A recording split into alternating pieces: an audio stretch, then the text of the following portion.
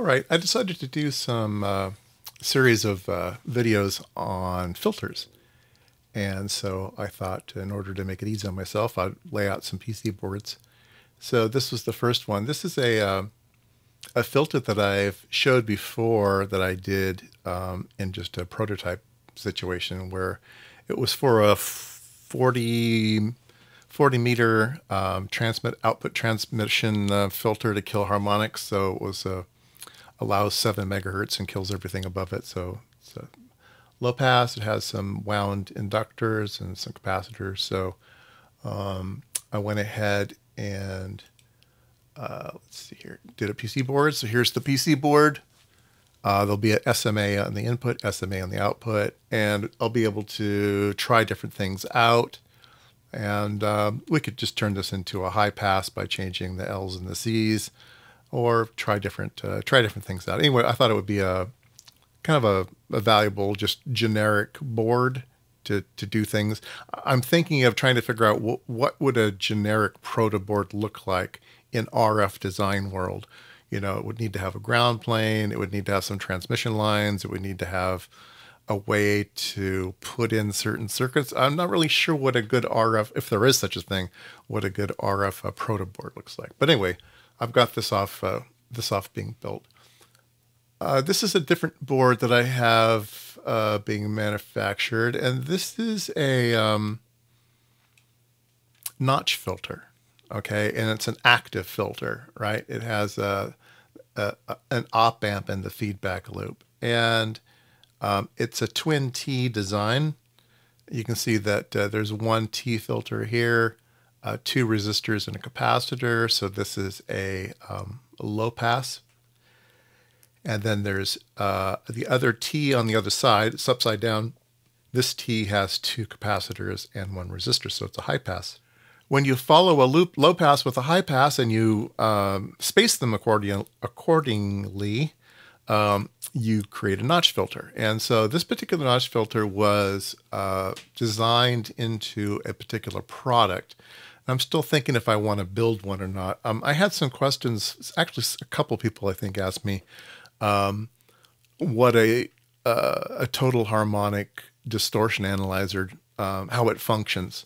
And today, most of those just take an FFT and subtract out the main carrier and look at all the other harmonics and add those together. Well, in the old days, what you would do is you would have a notch filter that removed the center carrier.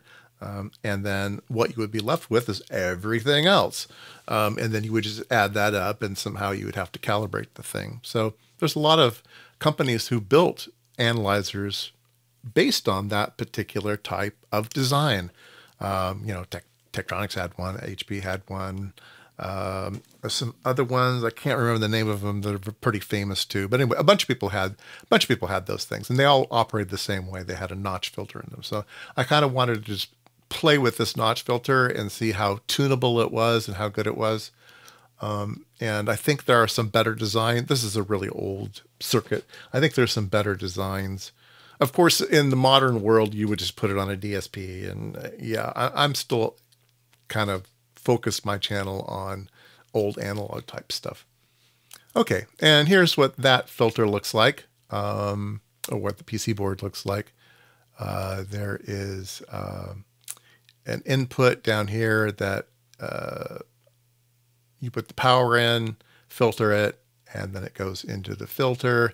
Filter has 2 adjustments, one for the left-hand edge of the notch and one for the right-hand edge of the notch, and you move them back and forth with these adjustments here. And this is a fairly typical Sallen-key type design. And I haven't talked about Sallen-keys, but I want to, but I won't quite yet. Let's see here. Yeah, so this is out being made, so it'll be kind of fun. So we'll play with these 2 filters, and I have ideas for a 3rd filter that will be into the future. I'll give you a glimpse of what that one's going to take a look at. That one's not out yet. And here's a glimpse of what will be coming up. I'm going to be talking about Sallen-key filters, and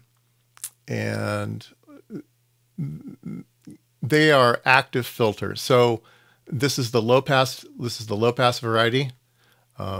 And you can see that it looks like a normal low pass. There's just an R and a C to ground. But then this feedback comes up with this capacitor and feeds back in around to this input here. So it does a funny thing. So, so this is the low pass variety. The high pass variety is going to look basically the same, except for you've swapped R's and C's.